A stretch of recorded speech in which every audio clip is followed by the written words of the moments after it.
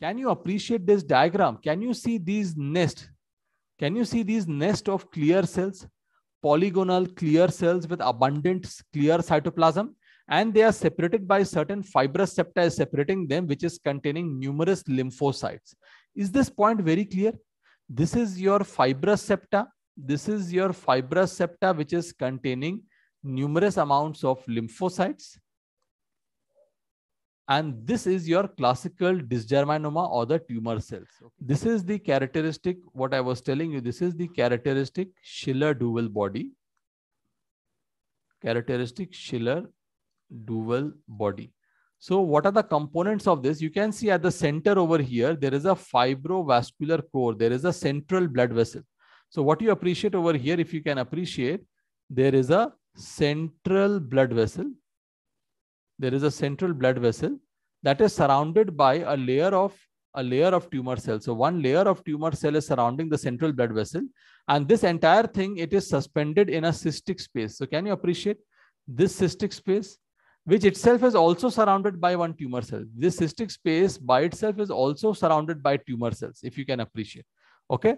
So this is the classical Schiller-Duval body, a central blood vessel surrounded by tumor cells within a space which is itself surrounded by a tumor cell. So today what we are going to understand now, that we are going to read about the very important tumor, that is your germ cell tumor of the ovary. Very, very important. Very, very important for you all. Around 90% of all the questions, okay, from the ovary in your exams, they are coming from germ cell tumors of the ovary. So can we start germ cell tumors of the ovary? Yes, everyone, can we begin? Okay. So what are the germ cell tumors? So we have already seen the classification, but I've written it once again because this is a long answer question. They will ask you to discuss and describe the germ cell tumors of the ovary. So first of all, you need to understand what is the classification of the germ cell tumors of the ovary. So we have dysgerminoma, yolk sac tumor, embryonal carcinoma, choriocarcinoma, then very important teratoma. Now, teratoma can be divided into three main types: mature benign cystic teratoma, mature solid teratoma, malignant tumor arising in a mature teratoma. Then we have immature teratoma, and then we have monodermal teratoma. Teratoma can be of three types. Teratoma can be mature as well as it can be immature and monodermal in nature. Monodermal teratoma are those teratomas. Usually remember, teratomas, these are tumors which are comprising tissues from all the three layers: ecto, endo, and mesoderm. Now over here, basically normally the teratomas are like this, but monodermal teratoma is when only a single component is present in huge amount. For example, there is a struma ovary. Is a condition wherein the ovaries, the ovarian tumor, the teratoma contains excessive amount of thyroid tissue only. So we are calling it as struma ovary. Or sometimes they will contain carcinoid tissue. So we'll call it as carcinoid tumor. So more will be clear when we will discuss about the monodermal teratoma. And lastly, we have the mixed germ cell tumor. This is more common. Mixed germ cell tumor means in the same tumor, you will have a choriocarcinoma, yolk sac tumor, or teratoma you will have together. That is a mixed germ cell tumor. So this is the basic classification of your germ cell tumors of the ovary. Now remember one thing, among them, usually germ cell tumors of the ovary are not that much common, but among them, this one tumor, that is your benign mature cystic teratoma, this is actually the most common tumor of the ovary, comprising 32% of all the ovarian neoplasm. But remember, in the exam, if they are writing only teratoma, remember only the benign mature cystic teratoma, this is the only variety which is very common. Otherwise, all the other kinds of teratoma, whether it be monodermal or immature teratoma or malignancy in the case of a mature teratoma, all these other things are very, very, very rare. So if you are asked, if there is a question over here which asks you, gives you two options to choose between which is the most common tumor, whether it will be teratoma or whether it will be cyst adenoma, serous cyst adenoma, then what will be your answer if you compare both of them? if just the option is between teratoma and serous cyst adenoma, yes, what will be your answer? Anyone? If you remember in the previous lecture, I told you that the teratomas, the benign cystic teratoma, this is comprising 32% of all the neoplasm, whereas the cyst adenoma, serous cyst adenoma, is comprising only 17%. But if in your option you are just having teratoma, it is not specifying whether it is benign cystic teratoma or which type, then this is not going to be the most common, because only the benign cystic teratoma is very common. Other types of teratoma, they are very rare. And because that is not mentioned, therefore the answer over here will be cyst adenoma. Serous cyst adenoma will become the answer. So reading about the germ cell tumor, if you see over here about the germ cell tumor, very important that the germ cell tumor is constituting 15 to 20% of all ovarian tumors. And most of them, they are benign cystic teratomas, which is also the most common variety or most common single variety of ovarian neoplasm. However, others principally seen in children and young adults. So most of them, remember, they are they are benign in nature, but others which are seen in children and young adults, they can have a malignant behavior. Now, these tumors are very similar to the germ cell tumors in the male testis. And the tumors in this group, they are derived basically from the germ cells. They are derived from the germ cells, as we have already discussed. So remember some basic aspects about the germ cell tumors. So the tumors which are arising from undifferentiated cells, there are tumors arising from embryonic structures, and there are tumors arising from the extra embryonic structures. So tumors arising from the undifferentiated cells, they include dysgerminoma and embryonal carcinoma. Tumors arising from the embryonic structures include teratoma, and tumors arising from extra embryonic structures include choriocarcinoma and yolk sac tumors. Okay. Now, if you look at this basic diagram, if you see over here, okay, this is the same thing I'm telling you. So germ cell tumors can either be giving rise to dysgerminoma and embryonal carcinoma. Now, this embryonal carcinoma, this embryonal can give rise to extra embryonic structures, or they can give rise to embryonic structures. So those giving rise to extra embryonic structures, okay, they will give rise to the yolk sac tumor and non-gestational choriocarcinoma. So choriocarcinoma, which is occurring in the ovary, is called as non-gestational, whereas those which is occurring basically in the uterus is called as gestational, which is occurring as a part of pregnancy. Now, from the embryonic structures, okay, teratoma, both mature and immature, can arise. So you should remember which tumor is embryonic and which tumor is extra embryonic, and which of them are coming from undifferentiated cells. Okay. So which germ cell tumor is from undifferentiated cells, which of them is from embryonic structures, which are from extra embryonic structures. Very, very important. Now, the first very important germ cell tumor we are going to discuss is your dysgerminoma. So what is this dysgerminoma? It is an ovarian counterpart of testicular seminoma. So very, very important thing you have to understand that in our, what should I say, in our male genital system, in the tumors of the testis also, we have germ cell tumors, and this dysgerminoma is very similar to testicular seminoma. So we call it as the ovarian counterpart of testicular seminoma, which is an important exam question asked 1,000 times in the exam. Now, as a single tumor, the dysgerminoma is basically accounting for only 2% of the ovarian cancers. But very important, if you compare among all the all the malignant ovarian germ cell tumors, dysgerminoma is accounting for 50% of all the malignant ovarian germ cell tumor. Now, most commonly it occurs. Now, most of the, you will see a very important characteristic of germ cell tumor. Most of the germ cell tumors, they are arising between second and third decade, and most of them, these tumors are unilateral in nature. So most commonly they arise in the second or third decade, and it is a tumor affecting children and young women, as I told you. Now, 20% of all the malignant ovarian tumors are detected during pregnancies. They are dysgerminoma. So there is a high incidence of dysgerminomas among the ovarian tumors diagnosed in pregnancy.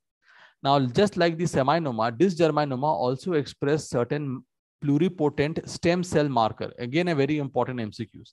So what are the stem cell markers expressed by dysgerminoma? So they are OCT3, OCT4, and NANOG. Now, they are also expressing certain receptor tyrosine kinase. Okay, and 1/3 of the dysgerminoma tumors, they also show mutations in this particular KIT gene. A very important thing is most of this, so around, if you compare all the germ cell tumors, most of them, they are having some endocrine function. They are synthesizing some or the other tumor marker or some hormone. But this is the only tumor, dysgerminoma, which is non-endocrine. It is not synthesizing any hormone by itself. Except in certain situations, dysgerminoma can secrete beta HCG, but it is very rare. And only in those cases where the tumor is harboring the placental syncytial trophoblast. So syncytial trophoblast, usually it is the source of beta HCG. And remember, beta HCG is the hormone which is the hormone tested. Beta HCG, if you remember, it is the hormone which is tested for pregnancy, and it is produced by the placental tissue, that is the syncytial trophoblast. And this syncytial trophoblast as a cell, they can also be present in the tumors. They can be present during pregnancy, and they can be present in tumors like the dysgerminoma also.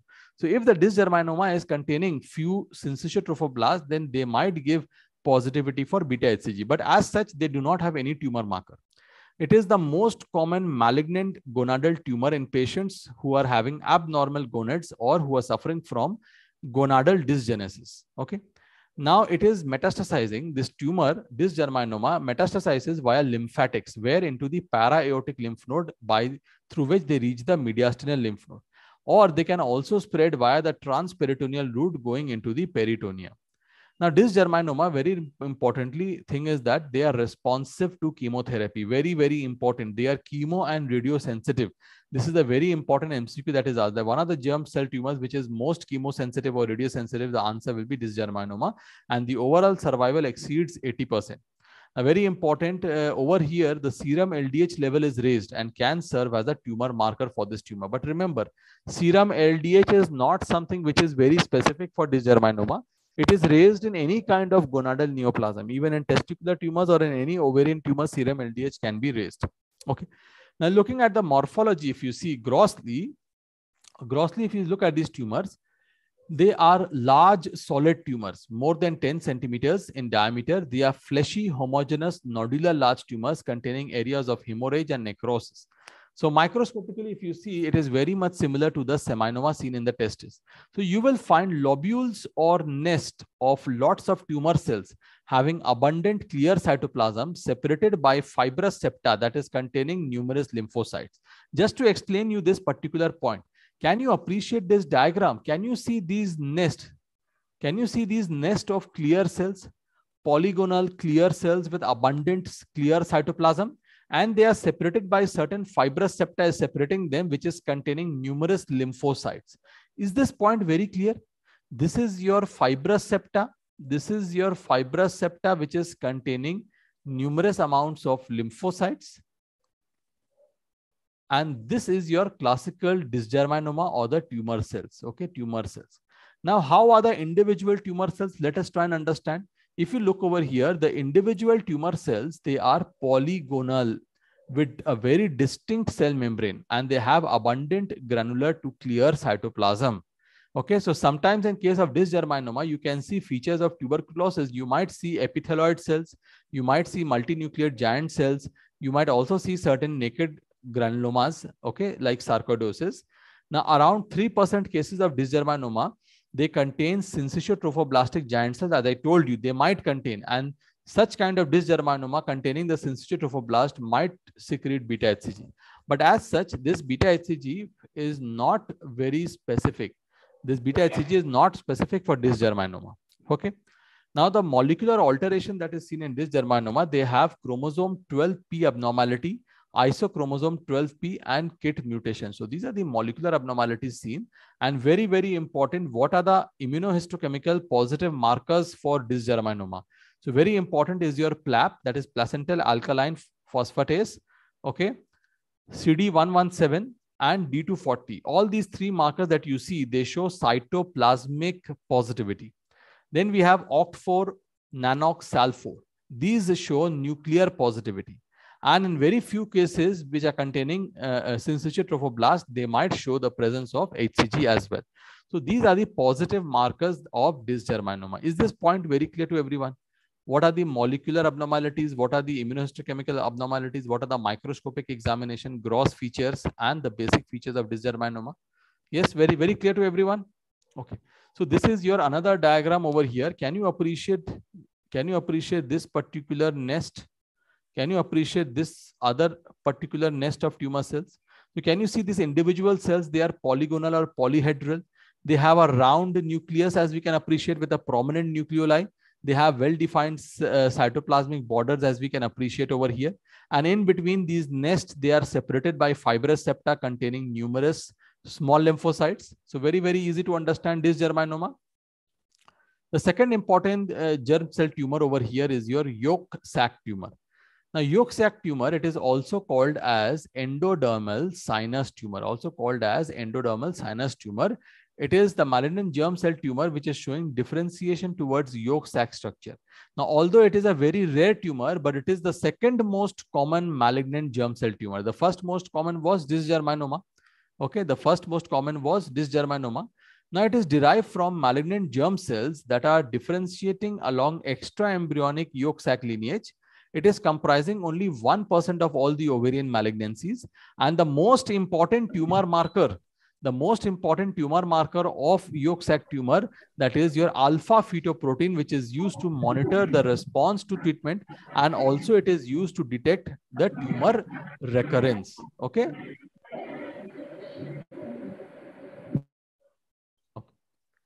Now, clinical features, as I told you very importantly, if you see all the germ cell tumors are unilateral and they occur in young patients. So this is also no exception. They occur in children and in young women, average of approximately 19 years. Most commonly, they are presenting with abdominal pain or enlargement or abdominal mass. They spread via the para-aortic lymph node. They can spread to the liver as well as to the peritoneum, and the prognosis is not that much good. It is bad. The prognosis of yolk sac tumor is bad. So as I told you, these are unilateral tumors, large tumors around 16 centimeters in diameter. The cut section is tan, white or gray. Very important thing, they contain areas of hemorrhage and necrosis. Now, microscopically, very, very important. There are two MCQs over here right away. What is the most common histological pattern that we see? It is also one important update I have given yesterday in YouTube also, if you see. The two most common pattern in yolk sac tumor. The first is your reticular or microcystic pattern. Okay, it is nothing but it is a loose meshwork of microcystic spaces. So you have multiple spaces like this, which is separated by very thin septa. That is loose meshwork of microcystic space lined by single layer of flat or cuboidal cells. That is what is your classical reticular or microcystic pattern of yolk sac tumor. The another important pattern over here is your endodermal sinus pattern. Now, this pattern is characterized by the presence of a body. I have shown you a diagram yesterday called as the Schiller-Duval body. Now, what are these? These are glomeruloid structures. These are structures which are resembling the glomerulus, in which you can see the fibrovascular cores covered by columnar tumor cells, which project into certain cystic space, which again is covered by tumor cells. I know half of you have not understood this, but I will explain with the help of diagram. So let me show you this particular pattern. So this is the classical. Can you see the cyst? Okay, you can appreciate there are cystic dilatation, and each of these cysts, if you see, they are surrounded by a single layer of flat cuboidal epithelium. This is a characteristic microcystic or the reticular pattern of yolk sac tumor. Now, this is one image, which is the endodermal sinus pattern. What is this? Can anyone tell me what is this? This is your characteristic Schiller-Duval. This is a characteristic Schiller-Duval body. So let me show you with a high power view.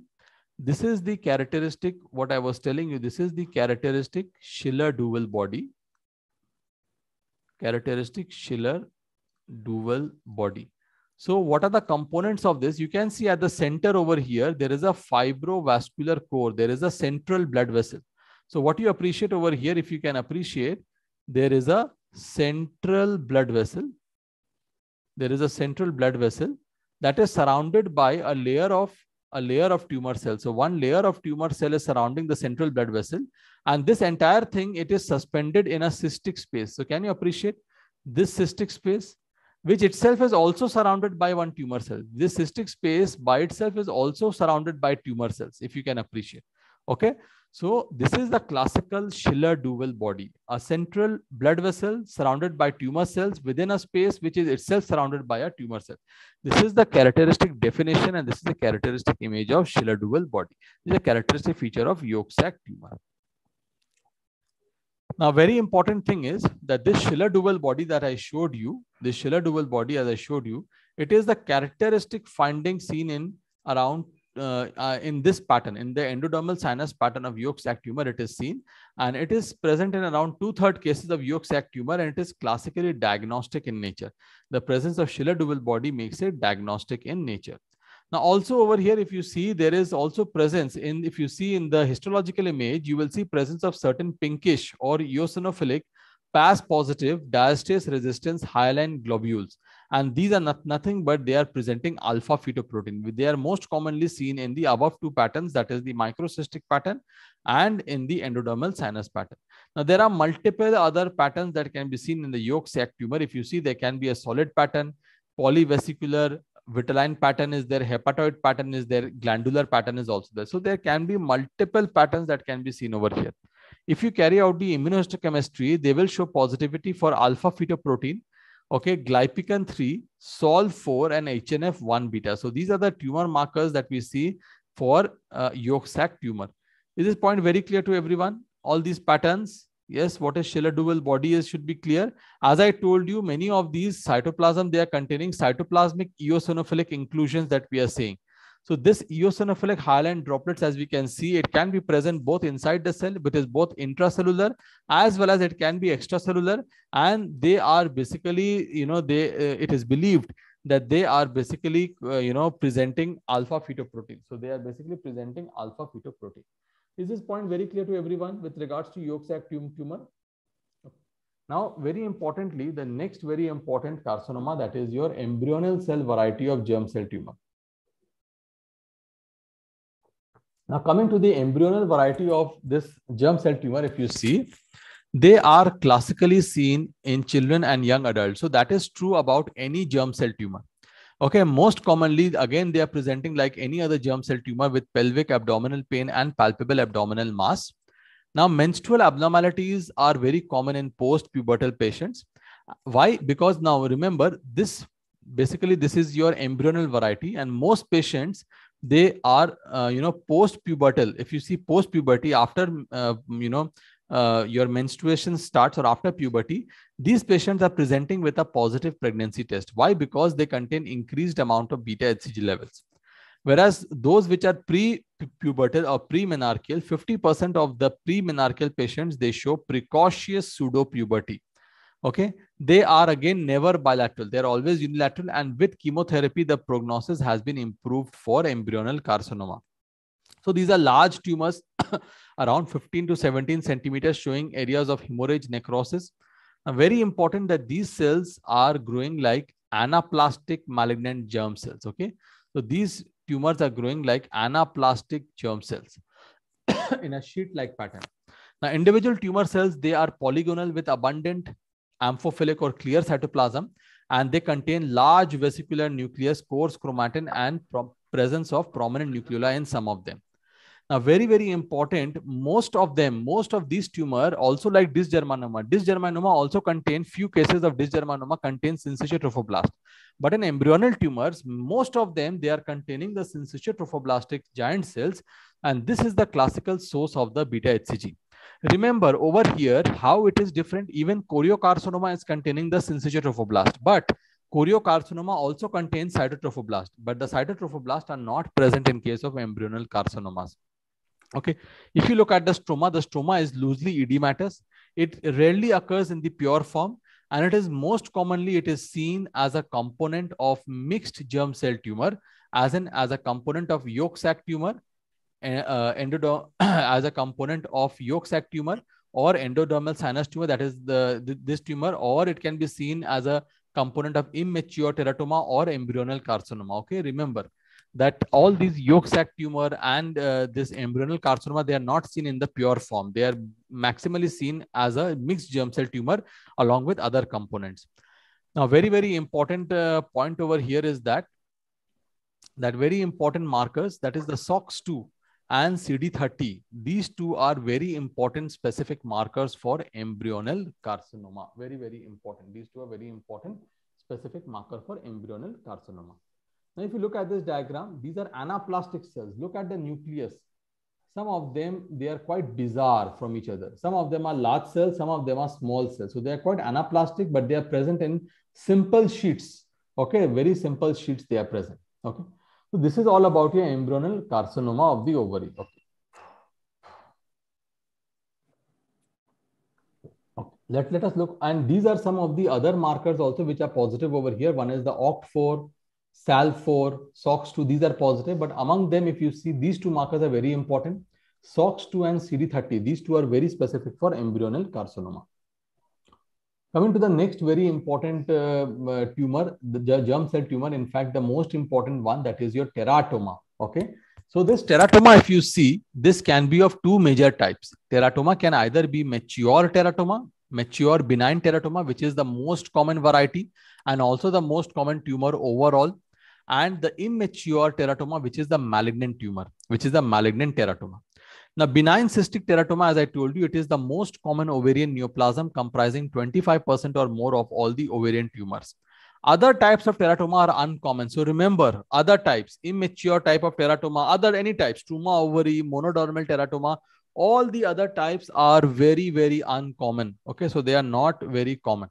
Okay, so remember this point very importantly. Most of the teratomas have a normal karyotype, that is the 46XX karyotype. And they are derived from post-meiotic germ cells.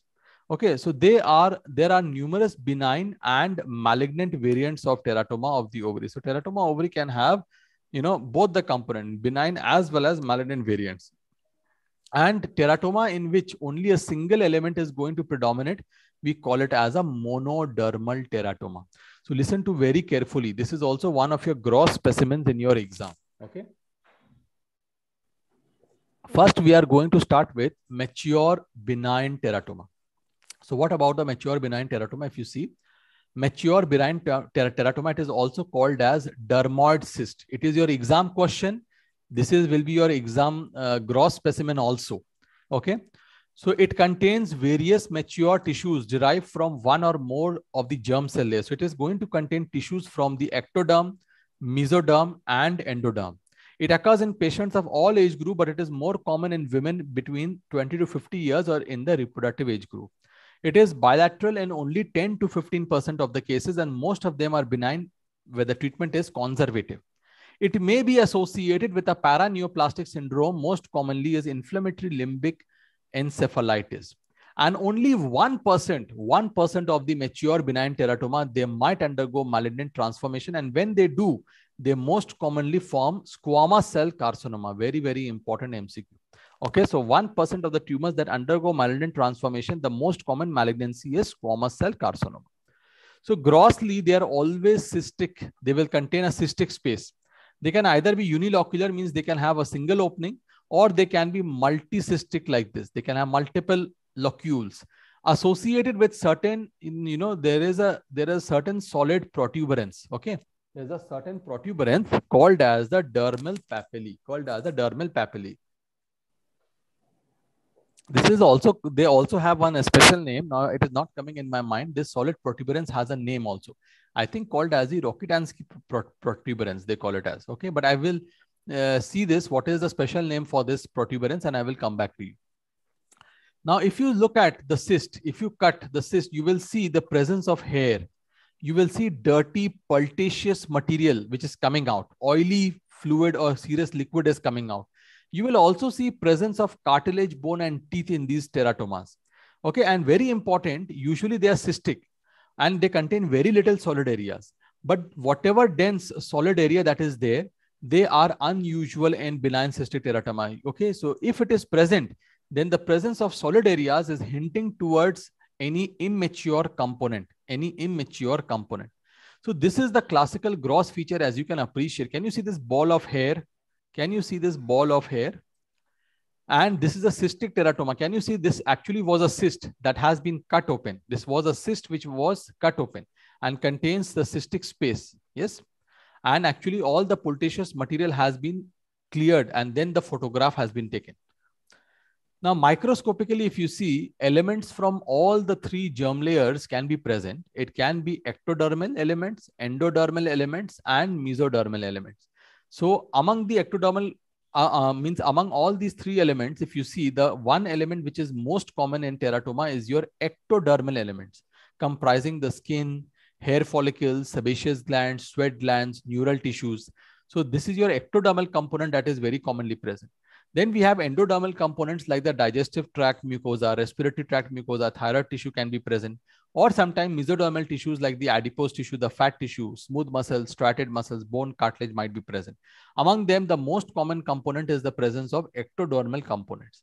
If any individual element is dominant, then we are using the term monodermal teratoma, monodermal teratoma. Okay. Now, remember, the secondary malignancy or the malignant conversion that occurs, it most commonly affects post-menopausal women. This is your classical benign cystic teratoma, as you can appreciate, which is the most common variant that we see. And over here, lots of ectodermal components I am seeing. So we can see a lining of the skin. Yes or no? We can see a skin lining over here. This is a skin lining that we can see, a stratified squamous epithelium. Along with that, the skin appendages are there. Okay, what is this? What is this? This is your classical hair follicle that is present. And very, very importantly, very strikingly, this clear areas. Yes, what are these glands? These are all the sebaceous gland. These are all the sebaceous gland. And I was talking about the pultaceous material, that is nothing but the keratinous debris. This is your keratinous debris that is there. This is your keratin debris that is there. Okay, so this is your skin, that is the stratified squamous epithelium containing this keratin is there. Then you have the sebaceous glands as we have appreciated over here, and also the hair follicles that we have shown in this diagram. So these are the different components as we can appreciate, and all of these are ectodermal components, and these are the most commonly occurring elements in the benign cystic teratoma. Okay. What is this over here that we are looking at? This is a teratoma, benign cystic teratoma, which has undergone malignant transformation, and this is your area of a squamous cell carcinoma, as you can appreciate these squamous cells over here. Okay, these squamous cells. Okay, this is the secondary neoplasm, and most commonly you have these squamous cell carcinoma. The second variety of teratoma over here is immature teratoma. Now, what we have seen in the other variety of teratoma were all the mature components were present. But there is something called as immature teratoma, which is a very rare tumor. And it is different from the benign teratoma in that the component tissues, they resemble the embryonal and immature fetal tissue. Okay, remember, they are not like the adult tissues. All these tissues that we had seen over here, they were resembling adult tissues. But over here, whatever tissues we will see in immature teratoma, they will be immature tissue, and I will show you what they are. They are very common in pre-pubertal adolescents and in young women around 18 years of age. These are solid unilateral tumors, and they show mixture of both mature and immature elements. Now, unlike the benign cystic teratoma, remember, they have a very haphazard arrangement, haphazard distribution of the tumor is there compared with the benign cystic teratoma. And over here, the immature neuroectodermal elements are the easiest immature tissue to recognize and quantitate. So if we want to quantitate, if we want to quantitate the amount of the tissue, the immature element that is there, the easiest element to measure is the neuroectodermal element, which is also called as the immature neurothelium. Okay, or you will see immature tubules, which are lined by columnar embryonal cells with stratified hyperchromatic nucleus. Or you might also see the presence of rosettes. Okay. And lastly, you can see immature mesenchymal tissue also over here. So can you appreciate? So this is your immature fetal-like tissue, as you can appreciate. Can you see? Everyone, this is your primitive neuroepithelium. We call it as a primitive neuroepithelium. They are small, they are dark blue, round in nature. Okay. So basically, these are your primitive neuroepithelium. Okay. Now, this is again, this was the primitive neuroepithelium. Now, this is your primitive immature neural tissue, that is the gland, the tubules. So, this is one immature tubule that is there lined by tall columnar immature cells. Okay. This is containing the tall columnar immature cells. So if you see over here, this is one immature tubule, which is lined by your immature embryonal cells. And this is all your haphazard arrangement of immature neural tissue that we can appreciate over here. So this, I was telling you, this is your small round neuroblast, which is surrounding a primitive neural tubule. So this is the neural tubule, and these are very small round neuroblasts surrounding them. So this is the immature neural tubule. Then you also have something called as a rosette. So rosette over here is something which is surrounding what is called as a neuropil. This is a pinkish neuropil that we can appreciate. And surrounding that, there is your layer of immature neural cells. And this kind of rosette is called as Homer-Wright rosette. Called as Homer-Wright rosette. Is called as Homer-Wright rosette. Very, very important. Homer-Wright rosette is appreciable over here in this. Now, this is your immature mesenchymal tissue that we can appreciate over here. These are the immature mesenchymal tissue that we can see over here. Okay. Now, very important thing. This is basically for a postgraduate, but there is a basic grading, and this grading is called as the Norris grading.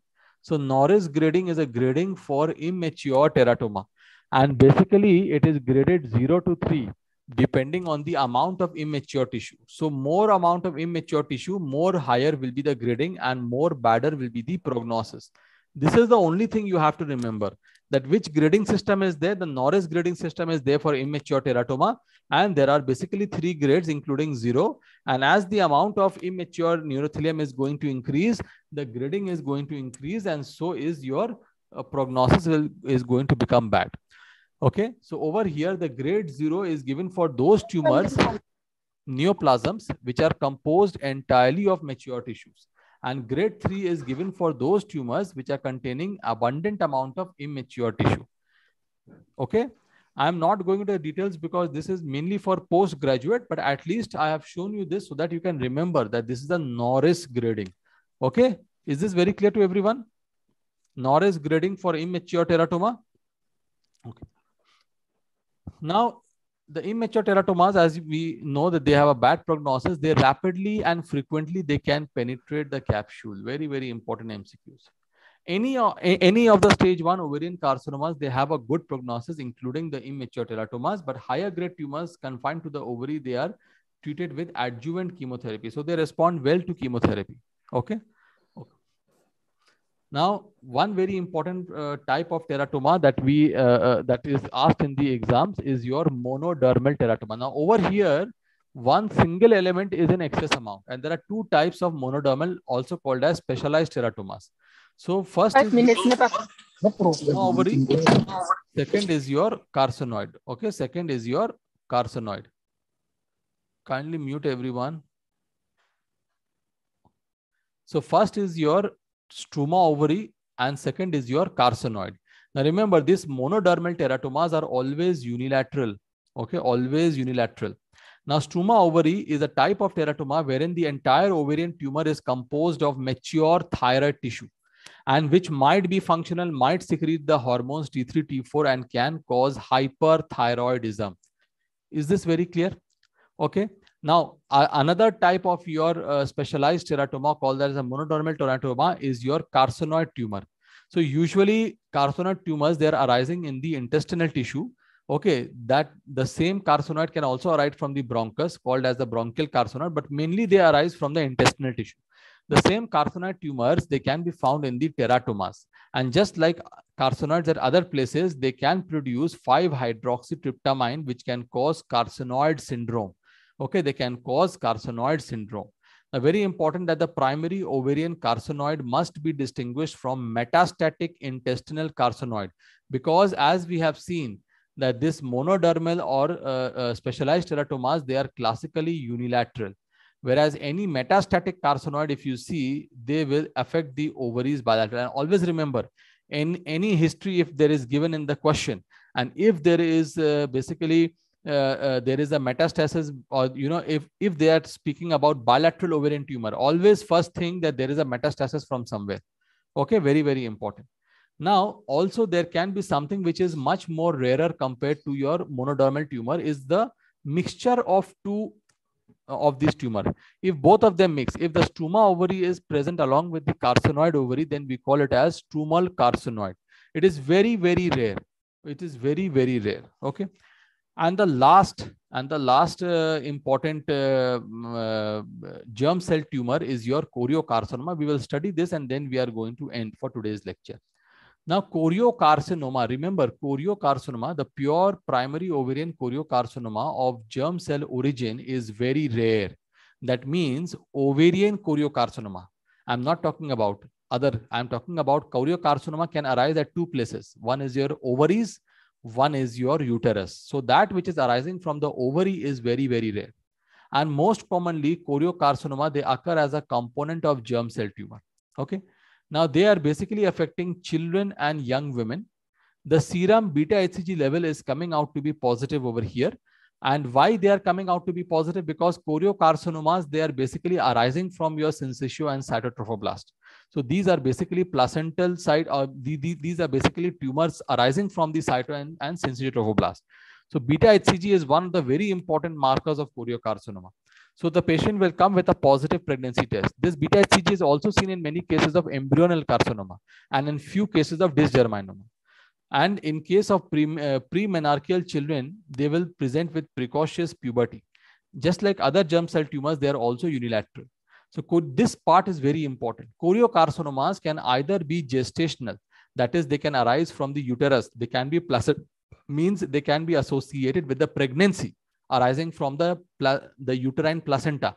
So it is called as the gestational placental choriocarcinoma. The other variety is your non-gestational, that is of germ cell origin, that is arising from the ovary.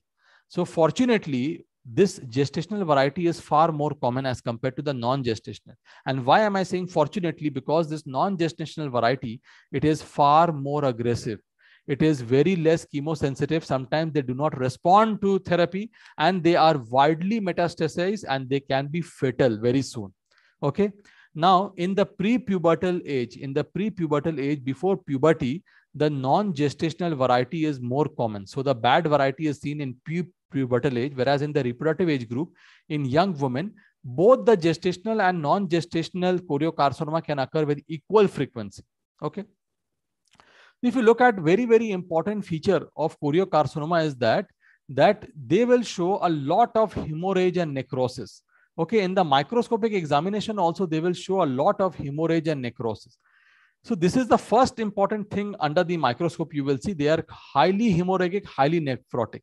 And very important, they are comprising of both the cells, the syncytotrophoblast as well as the cytotrophoblast. Both these cells are present over here. Unlike in case of embryonic tumors, only the syncytotrophoblastic cells were present. But over here, both of them are present. So we call it as your classical choriocarcinoma. They grow in a plexiform pattern. Now the individual side, now you have to recognize what the cytotrophoblastic cells are, how the syncytotrophoblastic cells. Now syncytotrophoblastic cells, if you see, these are giant cells with multiple nucleus and they have a basophilic vacuolated cytoplasm. Whereas the cytotrophoblastic cells, these are single cell, well-defined cell border, abundant clear cytoplasm is there, and they have a very prominent macronucleolus with vesicular nuclei. I will show you. Okay, so this is the very important diagram as you can appreciate over here. So can you appreciate over here these cells that you see? The cytotrophoblast, if you see, these cells are having pale cytoplasm. They have a single vesicular nucleus, pale cytoplasm, prominent chromatin clumps can be seen. So these are basically your single cells that you can appreciate over here. These are basically your cytotrophoblast. Whereas the syncytotrophoblast, they are acting as a giant cell. Can you appreciate this cell having 1, 2, 3, 4 nucleus, and the cytoplasm quality is highly basophilic. All these are syncytotrophoblast. All these are syncytotrophoblast. The cytoplasm is basophilic, whereas in case of cytotrophoblast, the cytoplasm is pale. It is pale and vacuolated. Is this very clear, everyone? Choriocarcinoma should have both the elements. Along with that, a lot of necrosis and hemorrhage is there. So choriocarcinoma, other thing is that, remember, pure form of any germ cell tumor, that is the choriocarcinoma or yolk sac or your embryonal tumors, pure form is very rare. And they occur as a component of a mixed germ cell tumor. And they are basically present in 10 to 20% of all the mixed germ cell tumors contain choriocarcinoma. The very important thing over here is the immunohistochemistry. They will show strong positivity for beta HCG. okay, in the syncytial trophoblastic giant cells. And very important, the cytotrophoblastic cells, they show positivity for P63. Okay. So is this point very, very clear to everyone about all the germ cell tumors of the ovary? So the next very important ovarian tumor that we will discuss is the sex cord stromal tumors. Previously, we have already discussed about epithelial tumors of the ovary, germ cell tumors. We have already discussed in details. Now we are going to discuss in details about the sex cord stromal tumors of the ovary. Now, the sex cord stromal tumors of the ovary is constituting approximately 5 to 12% of all the ovarian neoplasm. And among all the different tumors in this group, the FIBROMA THECOMA group is relatively more common. Now, these tumors, basically, they are derived from ovarian stroma. So these tumors are basically derived from the ovarian stroma. And basically, this ovarian stroma is derived from the sex cords of the embryonic gonad. That is why the name is sex cord stromal tumor. Now, this undifferentiated gonadal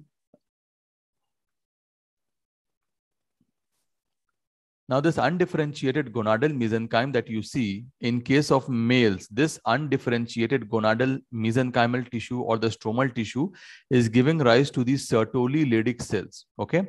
Whereas in case of females, this undifferentiated gonadal mesenchyme is giving rise to the granulosa and the theca cells. Now, this SERTOLI and the Leydig cells in male, the tumors arising from the SERTOLI and the Leydig cells in males, they are actually giving rise to androgens. Now, basically, the SERTOLI Leydig cells, usually they are present in case of males. But over here, we are reading in context of ovarian tumor. So inside the ovaries, you might have these cells might be present, and you might have SERTOLI Leydig cell tumor, which gives rise to androgens. And in case of females, the tumors arising from them, they are masculinizing or defeminizing. Okay. So tumors arising from the Leydig cells and SERTOLI cells will release androgens, and these causes masculinizing or defeminizing features.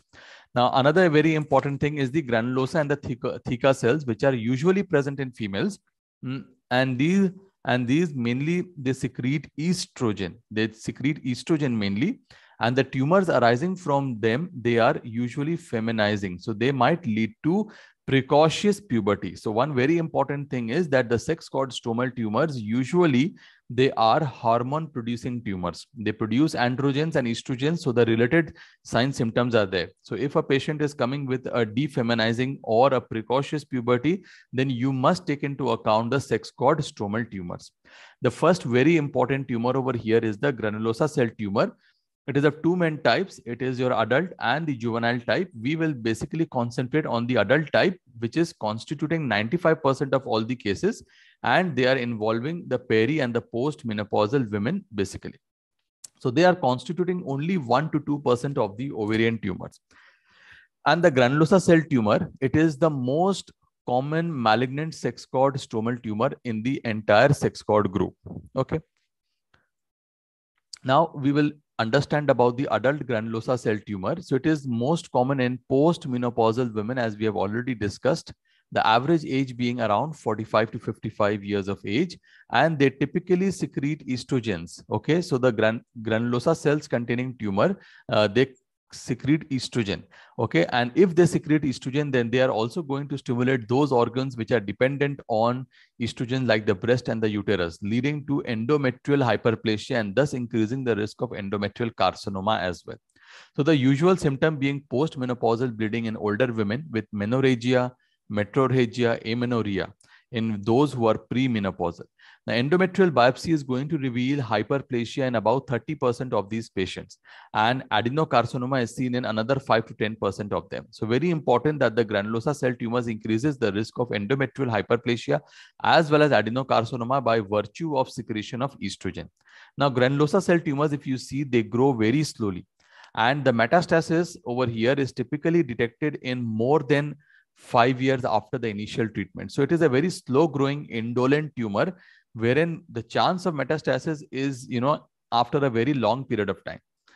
Now, a very, very important tumor marker that has been widely used, especially for your adult granulosa cell tumor, is your inhibin.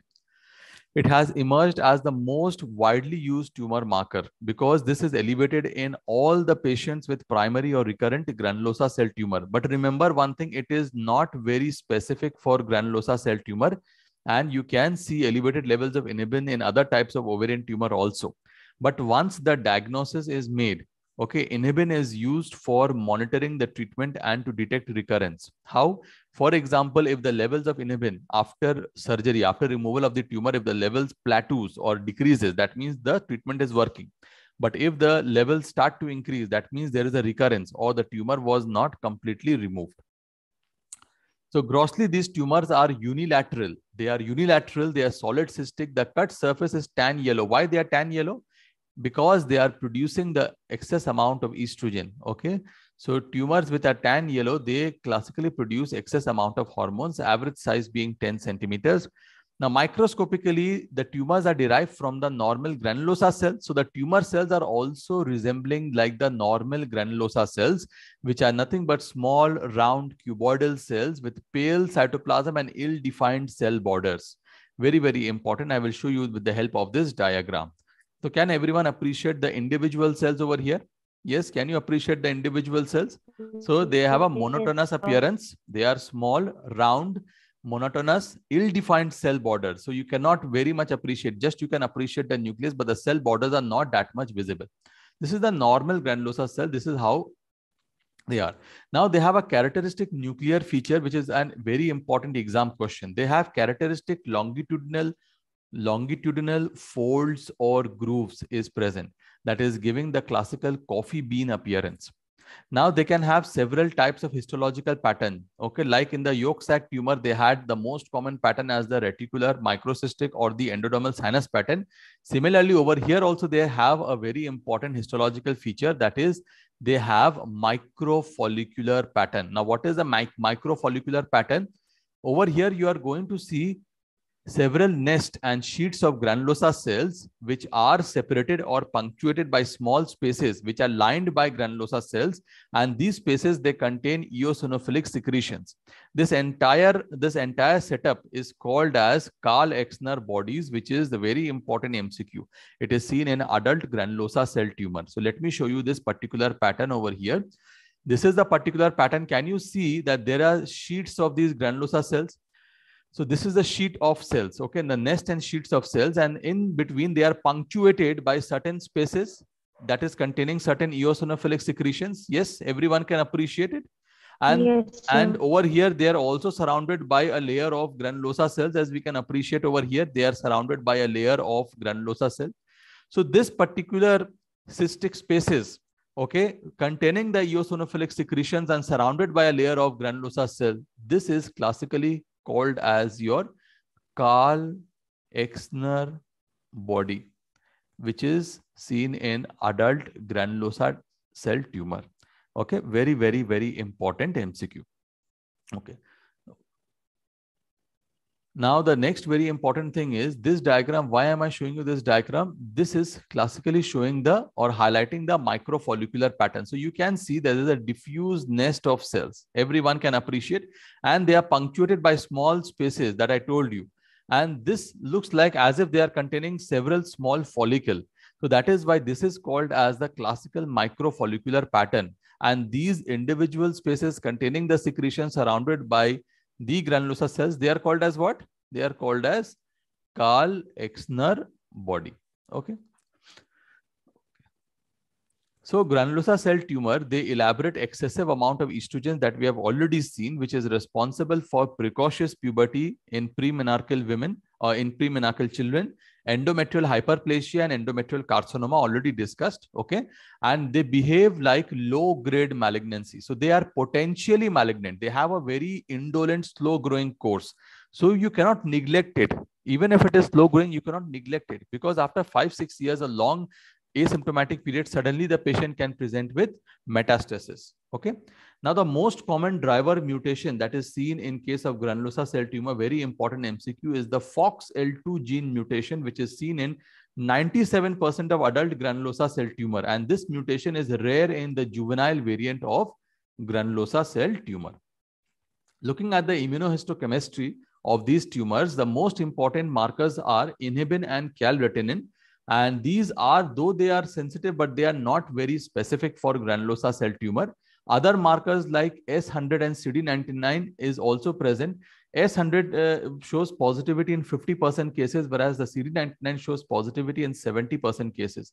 The new markers for the granulosa cell tumors, they are SF1 and FOXL2, and these are potential MCQ questions along with this inhibin. Okay, this inhibin is also a very important potential exam question. Okay. Now we will go and understand, this is again an immunohistochemical, staining. You can see a strong cytoplasmic positivity for inhibin. Okay, this is the IHC staining.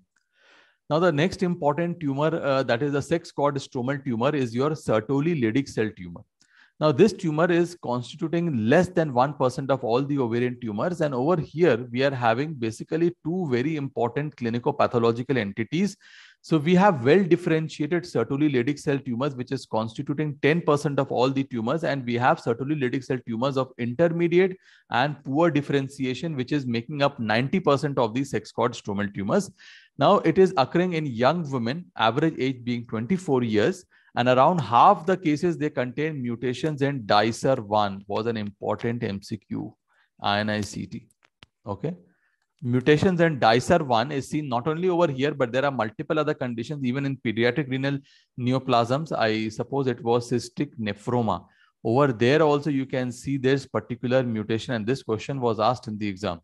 Okay, so very important, the mutations in DYSGERM1 is present over here in half of the cases.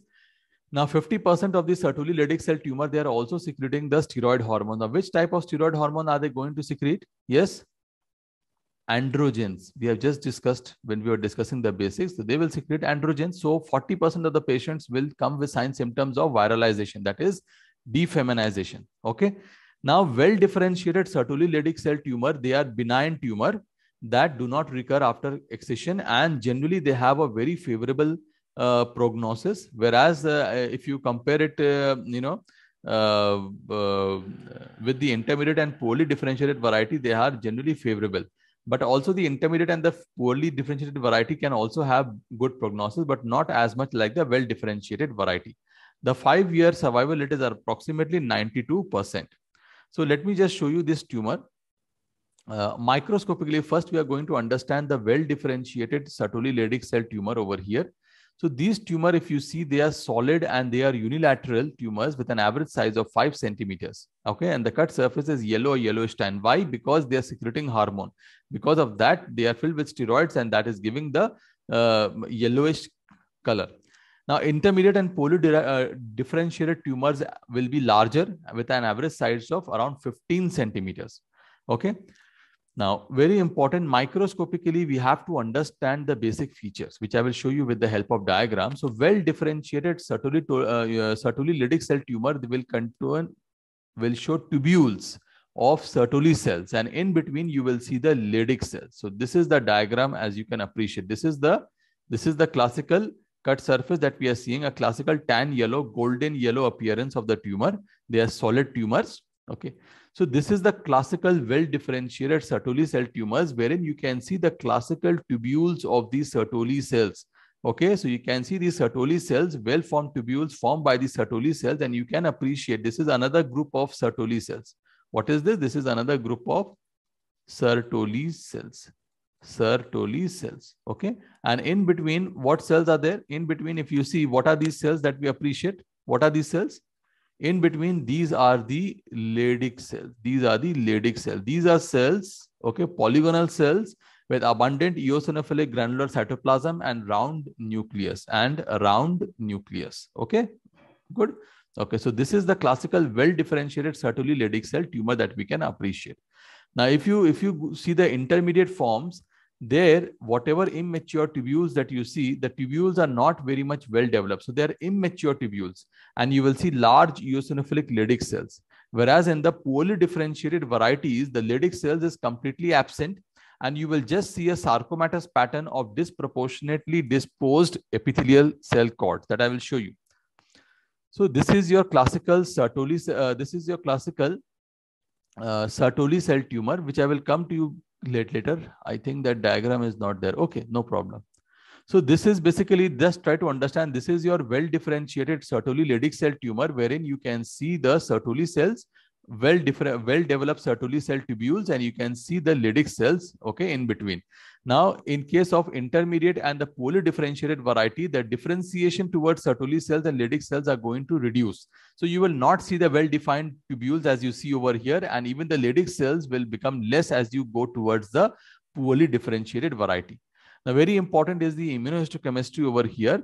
So very important thing is that Sertoli cells, they show membranous staining for CD99 and nuclear staining for WT1. Okay. Now, very important thing is they also are positive for ER, PR. They are positive in majority of these Sertoli Leydig cell tumors. Okay. And immunostain for both inhibin as well as calretinine are positive. So I told you that this inhibin and calretinine, they are also positive in case of your granulosa cell tumor, but they are not very specific. That was the reason. Okay.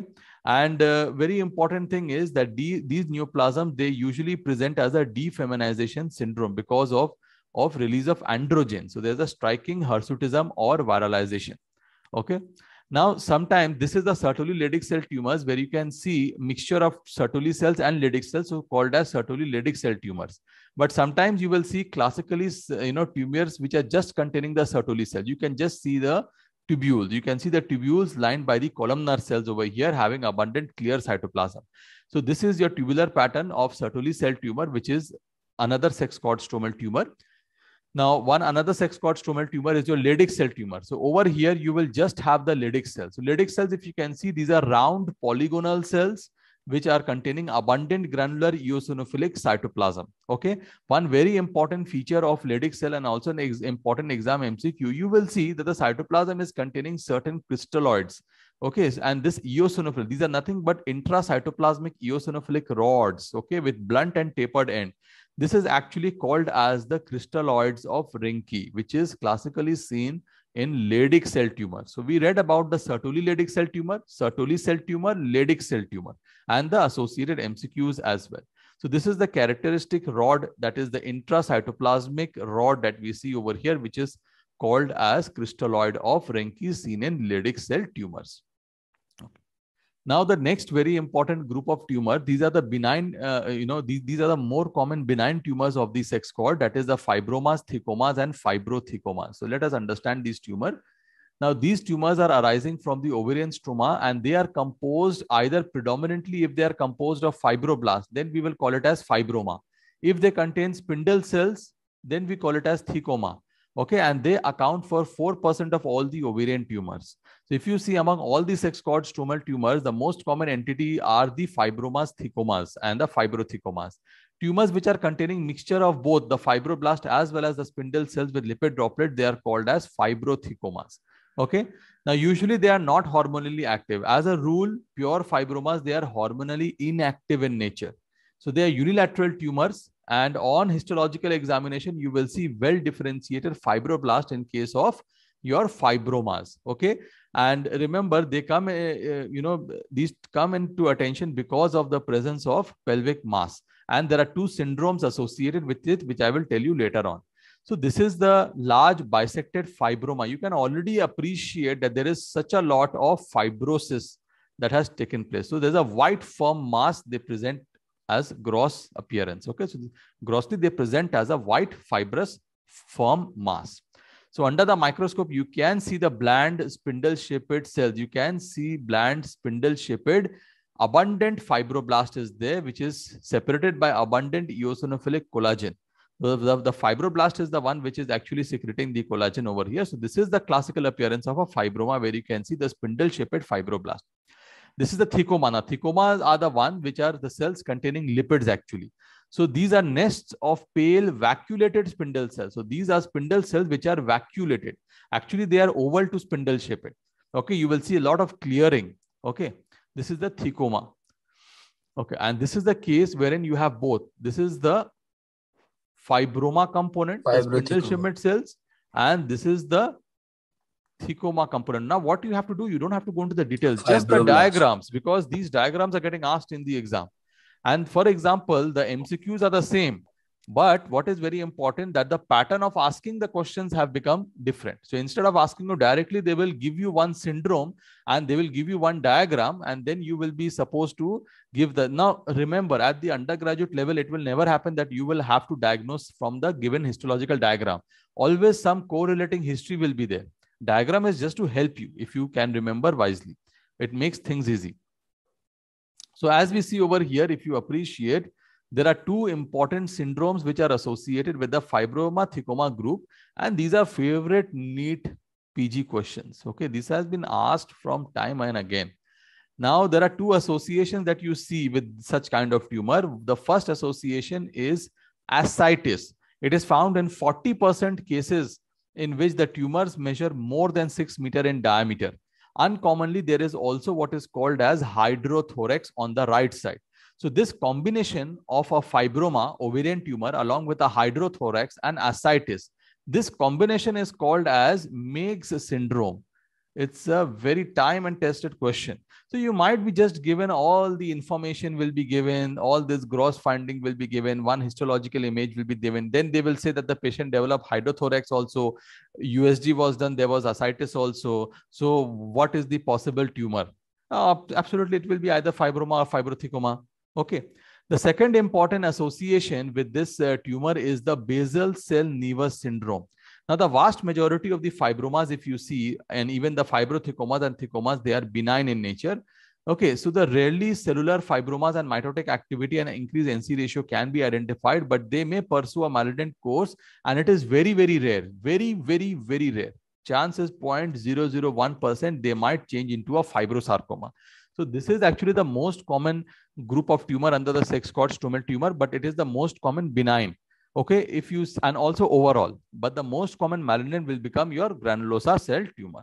Okay, so I think we have completed this group. Now there are other sex called stromal tumors. For example, we have already read about this, the pure cell, the pure Leydig cell tumor, wherein you see the Rinke's crystalloid, which I've already discussed in detail. I'm not discussing that again. Then one very important thing is that what is a gonadoblastoma?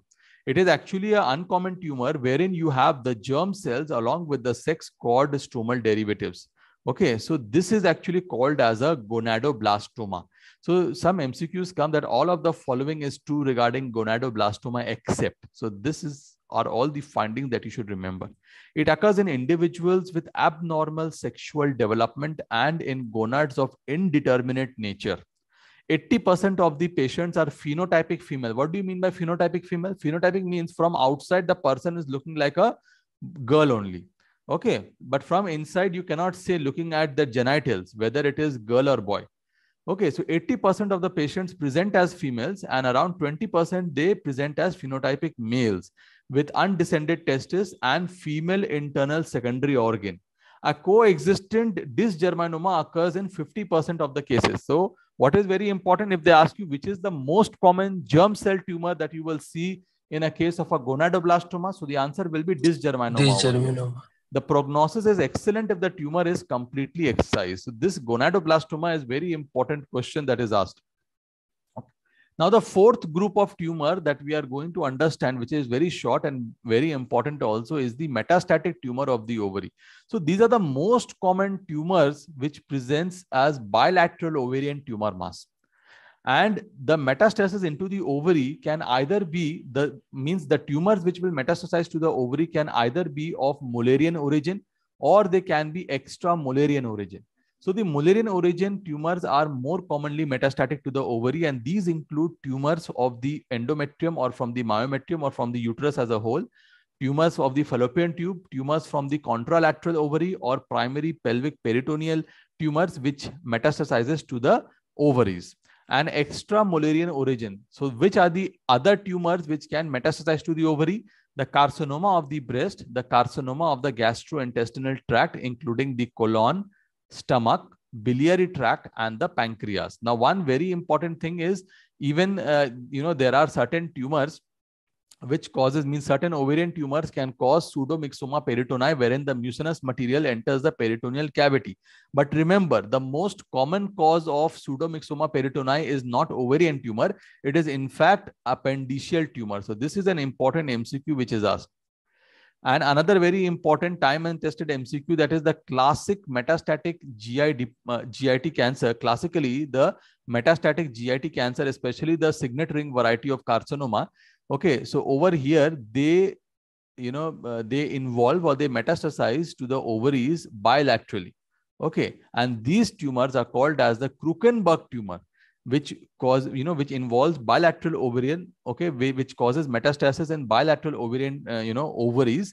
And these cells have characteristic signet ring appearance. So I think I have already taught about this in the gastric carcinoma, and you understand what is the Krukenberg tumor. It is a bilateral ovarian metastasis from the GI primary, especially the signet ring carcinoma variety. Okay. Now, the clinical features of most of the ovarian carcinomas as a whole. So most of them, they produce similar clinical manifestation, the most common being lower abdominal pain and abdominal enlargement.